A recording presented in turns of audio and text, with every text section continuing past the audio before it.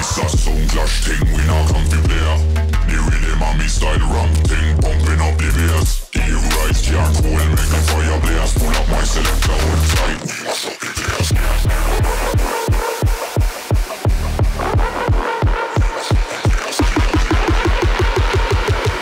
Pull up my selector, hold tight, we mash up the place.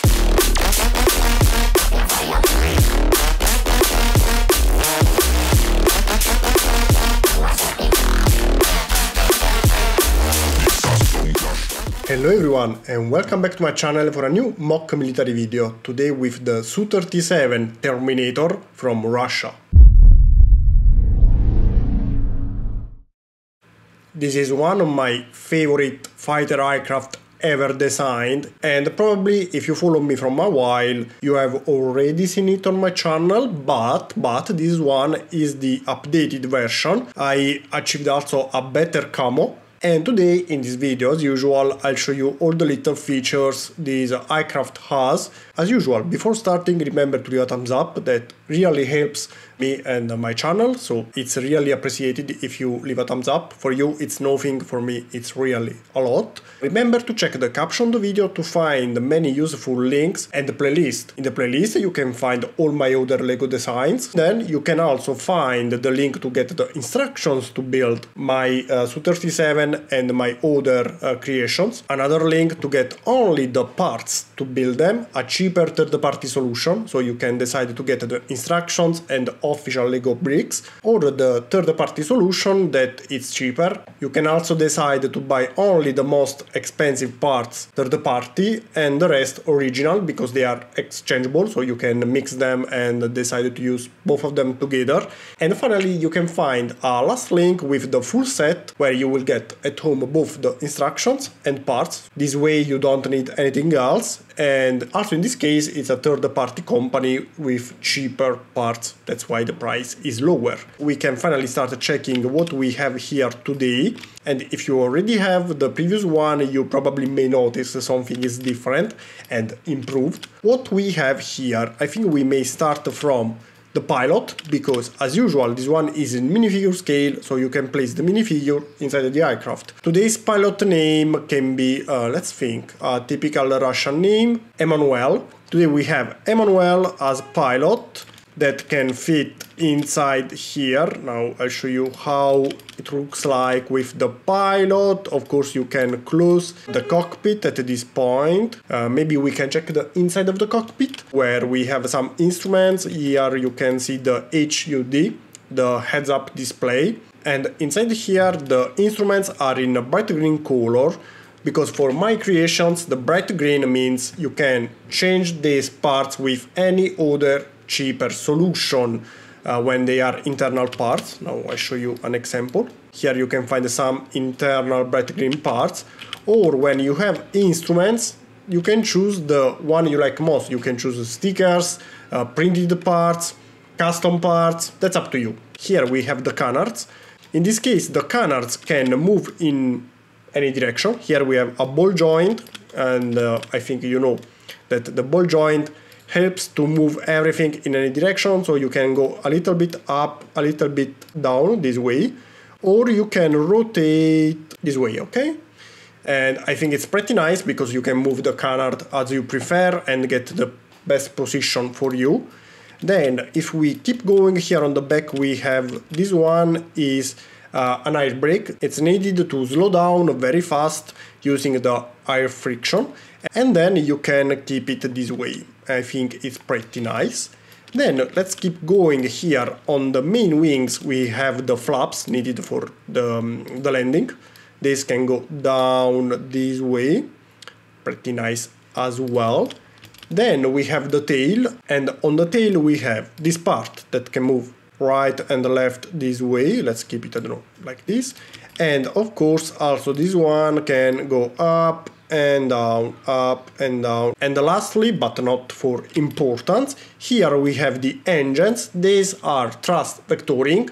It means that can move in any direction to achieve incredible maneuvers. We have another ball joint present inside here that helps you move this one up, down. You can go right and left, this way, so you can move it really in any direction and get the position you like most. The landing gears, these are retractable, so you can place them inside the airframe. The front landing gear is pretty simple, you can simply push it inside like this, and then you can close the hatch this way and achieve this shape that is very smoothy, really beautiful. For the back landing gears, these can be pushed down very easily as well, but first, here, as you may notice, we have a little claw needed to keep it steady when you put it on its landing gears, and once it's disconnected from this little claw, you can rotate the top of the landing gear this way, like this. Then you can push it inside. Also in this case is present another ball joint, so it's much easier to move it with your fingers, while on the program, as you may notice, is pretty difficult because you have to move first in a direction, then rotate, then move again, then rotate, then move again. I skipped this part for you because it was very boring. Now we can push this one inside a little bit as well. This way it takes less space. And finally, you can close the hatches. One is here on the front, like this, and the one is on the rear, like this.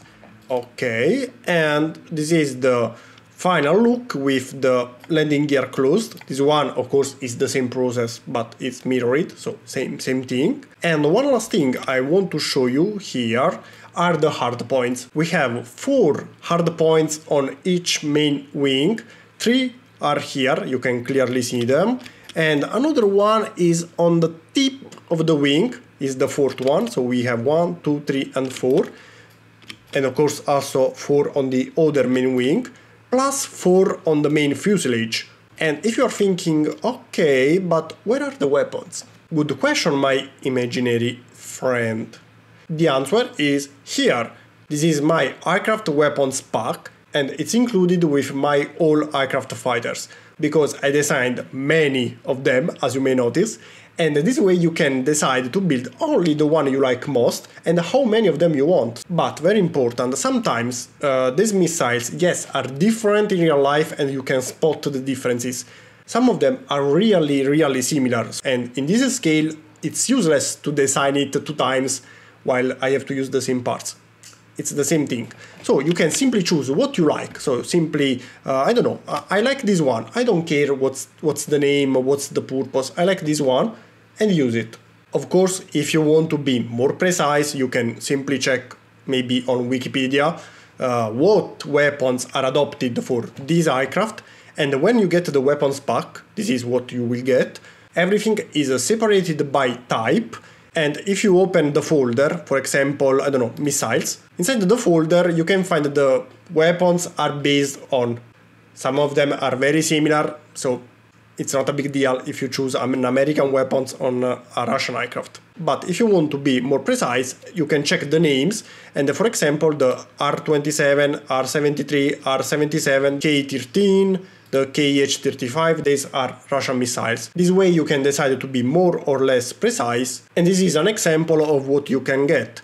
In this case I choose 4 of these missiles, while these other 4 are based on the AIM-9 Sidewinder American, while here I simply added 2 more bombs. Now here we have 2 more hard points you can use to connect more weapons. In this case I left them empty simply because I wanted to add this stand, that it's available for free. You can find the instructions for this stand here in the right top corner or caption video. There is the free tutorial playlist with my all free tutorials. This one is one of them, and with the stand I preferred to keep them empty, but there are smaller weapons you can add also here, just like this little cute bomb that you can connect, one here and another one here on the back. This way you can connect 2 weapons more without the stand, and using the landing gears of course you don't have this problem because you can simply remove it and you have more space here.